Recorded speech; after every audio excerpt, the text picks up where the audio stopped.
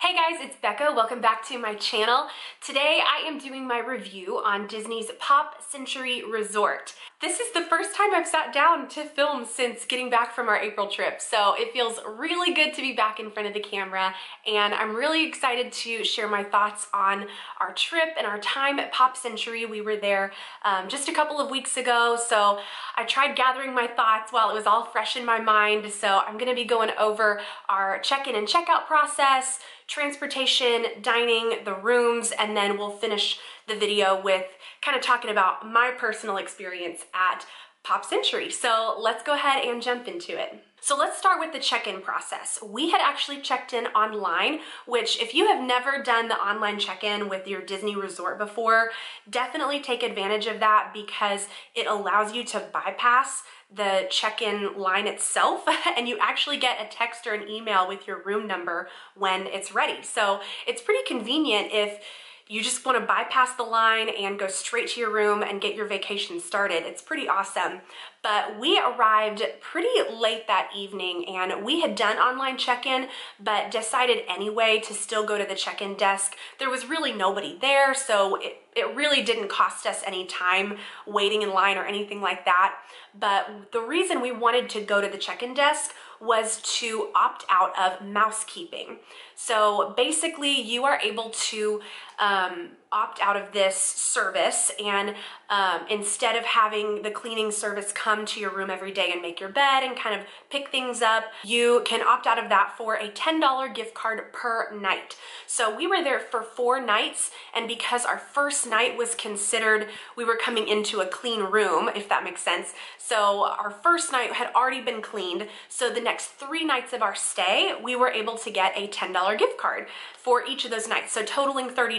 So that was pretty awesome, and we just got an email with a gift card barcode, and we could use that for dining. We could use it to pay our room bill. You can use it on merchandise, anything, and it's just a little barcode on your phone. So that was one reason we wanted to go to the check-in desk, and then we also had a couple gift cards that we wanted to pay off our room bill and things like that. So our check-in process was really simple. They make it really easy, and I had already gotten that text from my room, so we knew exactly where we were supposed to go. We just wanted to take care of a couple things up front. But that was our check-in process, so it was pretty easy. So moving on to the rooms, this resort just recently went under a full renovation, so all of the buildings are completely updated now. So all of the rooms now are that really clean, modern, minimalistic feel, which I really like, and we did a full room tour during our arrival day vlog, so I will link that for you. We definitely had fun with it, so it's a little bit of a unique room tour, so get ready to laugh. Anyway, my thoughts on the room itself though. We thought it was perfect because we were not spending a ton of time in our room. The rooms are small, so if you're traveling with a group of people, that was another thing to note, was when you pull that Murphy bed down, it eliminates a lot of the floor space. So you go from it feeling pretty spacious to you really don't have a lot of room to walk, which is fine because when, during the day, you can always put that bed up and you have access to that table and chairs again. So it's not a big deal, but it's definitely something to consider. Another thing to note about the rooms would be, even though they are on the smaller side, it has tons of storage. It has a very, and I've heard other people say this, a very cruise ship feel, as if you're in like a cruise ship cabin almost. They have taken advantage of every nook and cranny in this room to utilize the space. So that is something that's really, really helpful. If you're traveling with a lot of luggage and you want to hang up your clothes and things like that, they do have space for that. So, so even though it's on the smaller side, they definitely have a lot of storage, which is awesome. All right, moving on to dining. There is one quick service option, and it is the Classic Hall in the main building. There is no table service restaurant at this resort, but the Classic Hall is available for breakfast, lunch, and dinner, and they do have some late night options that go through midnight, so that's really nice. But people keep asking me, okay, what were your thoughts on the food? What did you think? So on our check-in day, we did get to have dinner at the Classic Hall. So we arrived pretty late and that was kind of our only option. So what I would say about the food is it wasn't bad, but it wasn't great. We love quick service restaurants at Disney World. We've tried lots of quick service restaurants. We know what our favorites are, and we know how good the quick service meals can be at Disney. And so when you're comparing it to other quick service locations and other options that are available, I don't think I would go out of my way to ever eat at the Classic Hall again. And I don't know if I would spend if you're on the dining plan, a quick service credit there. I just think there's so many better options available. So that's my thoughts on the Classic Hall. The other thing I was gonna add about it is just the feel of it. Our experience was, it was very chaotic. There was a lot going on, a lot of people. Depending on what time of day you're there, it can be challenging to find a table. You know, people are walking around with trays of food, with drinks, you're trying to juggle everything, and it can just be a little overwhelming. For us, we enjoy having a more restful vacation, and so anything that makes our vacation feel chaotic or stressful, we tend to steer away from. So that is my thoughts again on the Classic Hall, and not bad, but not great. So that's what I have to say about the food at Pop Century. So next we're gonna talk about transportation. Now, the one nice thing about the Pop Century transportation is it has a dedicated bus system. So unlike the All-Star resorts, all three of those resorts share one bus system. So if you are at the last resort that that bus picks up at, you're getting on to a very crowded bus, or it may already be full and you may have to wait for another bus. So that's one thing about Pop that is really nice, is that it has one bus system. You're not stopping at multiple resorts. You know that when you get on that bus to Magic Kingdom, you are going straight to Magic Kingdom. So that was really nice. I did appreciate that. And there were always buses available. That was another thing. If you missed a bus, you see another one pulling in, or it was just a few minutes behind. They even had those double wide buses at some points in the day too, especially in the mornings when people were trying to get to the parks around 8, 9 a.m. So that was really nice. The other thing I would say about the transportation though, is because Pop is a very crowded resort, the buses are very crowded. So I believe there was only 1 or 2 times that we got on a bus and were able to have a seat. Most of the time, our bus experience was us standing and pressed up against a rail with somebody else on our shoulder. So the bus system does get very crowded, and that may have been because we were there at a busy time of year, I'm not sure, but that was our experience with the crowds trying to get on the buses.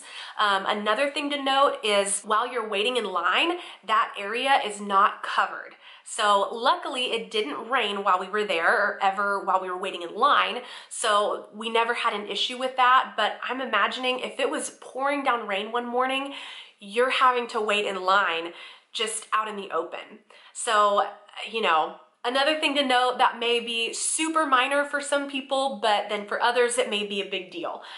So that was one thing that was kind of a little bit of a I wish that was covered, especially even if it's just really hot out. To have any kind of relief from the sun, you had to stand out of the line, and there was another covered area with a couple benches underneath it, but you wouldn't be able to wait in line for the buses. So a lot of times Andy and I would wait in the shade until we saw the line get about halfway full, and then we would go jump in line. So that way we weren't just standing out in the sun, but we also kind of had to gauge it to make sure we still got in line soon enough to make sure we got a spot on the bus. And anyway, so that was kind of our strategy with it, because we just enjoy, we're like, let's wait in the shade if we can. If there's a way for us to be in the shade, we're gonna be in the shade until the bus comes. I just wish that that whole area was covered.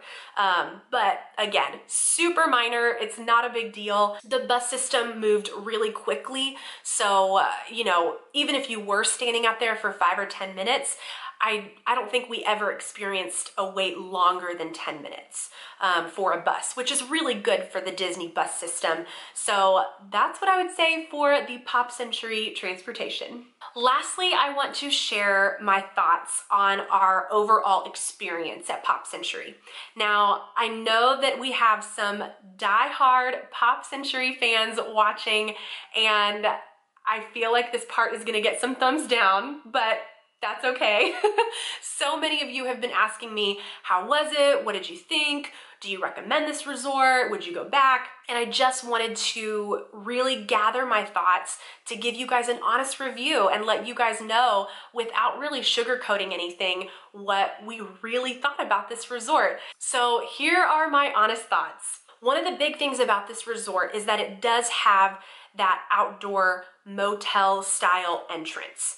So there's a lot more foot traffic and noise happening at this resort, which is natural. I mean, that's gonna happen at any resort like that, or any hotel really.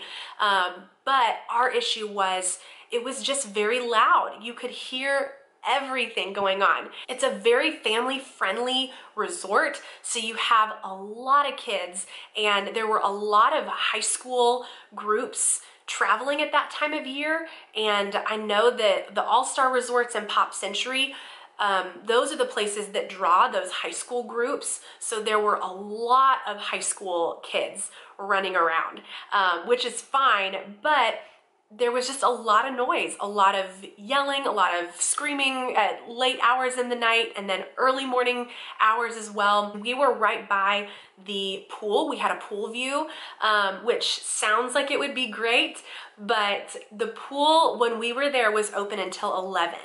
So right up until 11 o'clock at night, you could hear everything happening down at the pool.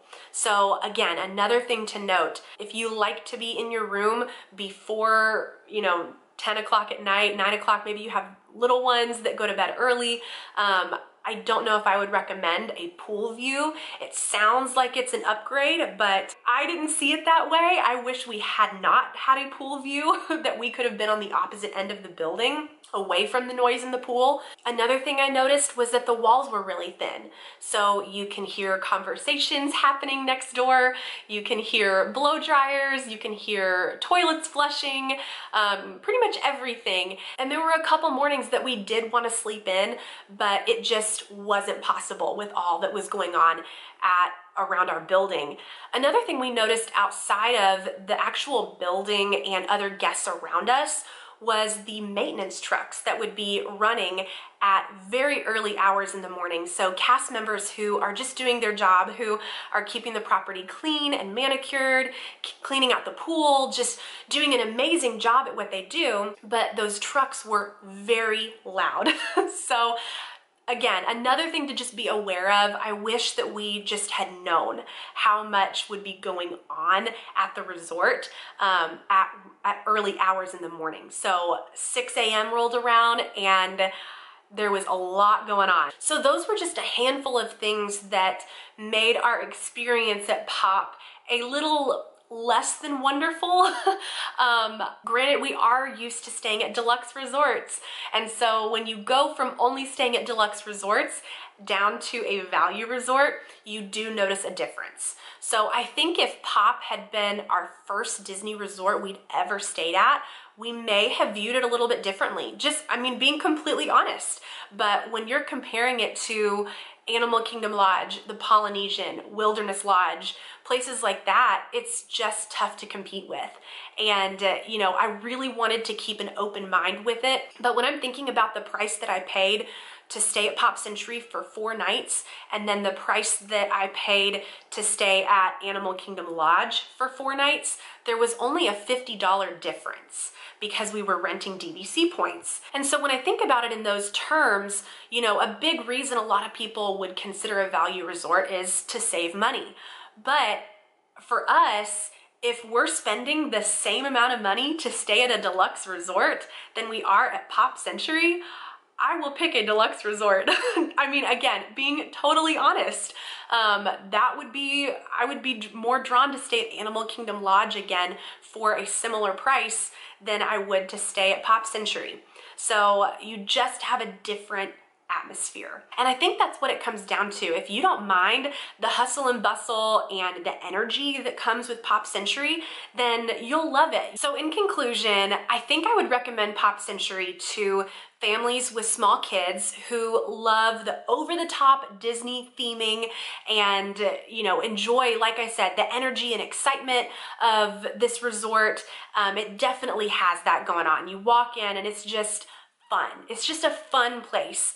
But on the flip side, if you are planning a honeymoon or an anniversary trip or even a once-in-a-lifetime Disney trip, I think there are other resorts that may be a better fit. For Andy and I, like I said, we just enjoy deluxe resorts. We enjoy the experience of our vacation feeling a little more relaxing, a little more peaceful, quiet, and I think that's what draws us to the deluxe resorts more so than Pop.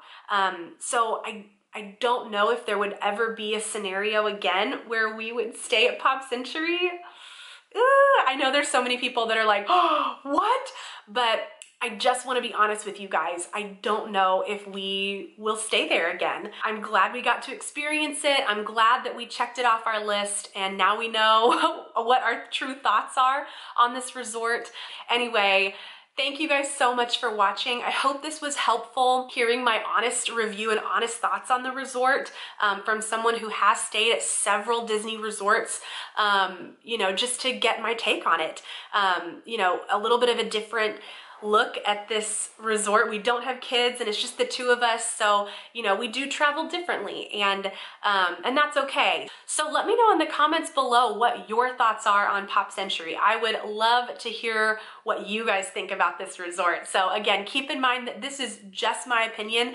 This is just my personal experience on this resort. I know others may have had a completely different experience, and that is awesome. So I would love to hear from you. So thank you guys again for watching.